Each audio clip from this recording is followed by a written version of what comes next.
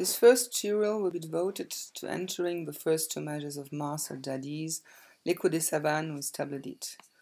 We'll start by entering the bass notes in automatic duration mode, which is very useful for quickly entering notes. The automatic duration mode is already selected, the button of the far left of the palette being selected. This button shows the duration of the note to be inserted, in this case a whole note.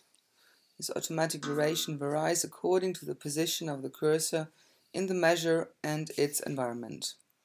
Here I use Tab key to move the cursor from a quarter note position at each press.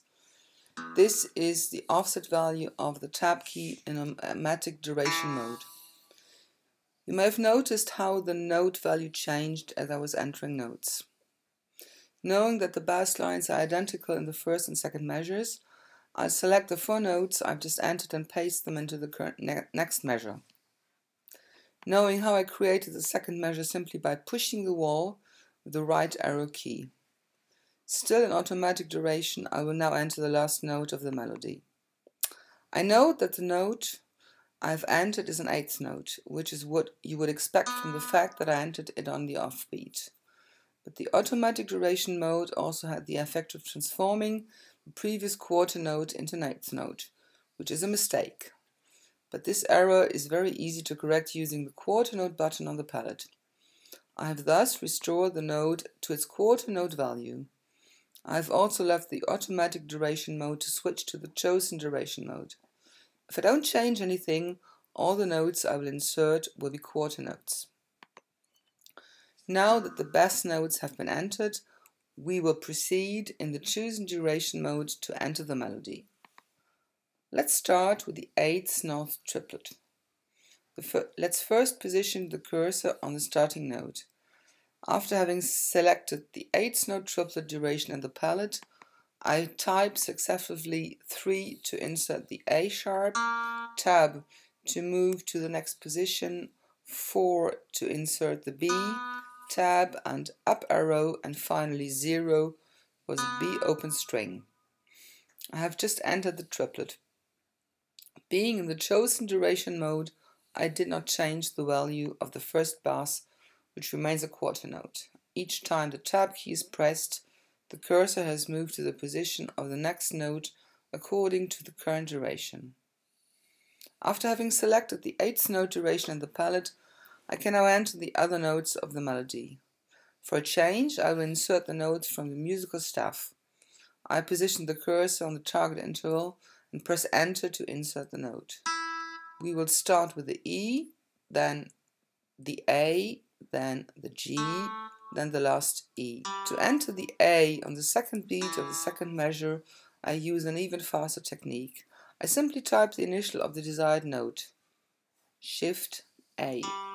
Before inserting the A, I should have changed the chosen duration to quarter. I correct very easily with the quarter note button. All the notes are now entered. The effects still have to be entered. To enter the effects, I will use the buttons of the palette. But I could just as easily have used the keyboard shortcuts S for slide, P for pull off, and B for brush. Note the brush is only placed on the starting note. Having done this, if I start the MIDI playback, I will get a pretty decent result. While the music finishes playing, let's look at the score we just entered. If we are interested in musical notation, we have to admit that the score is not correct yet. In particular, the melody voice is not complete. There are missing notes in the upper voice, so you have to add some rest to complete the notes. To add a rest, simply select the duration of the rest you want and then type a dot, as if you are finishing a sentence.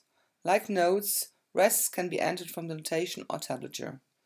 However, these rests are not completely orthodox because they are beamed. To remove the unwanted beam, I select the rest and press the X key.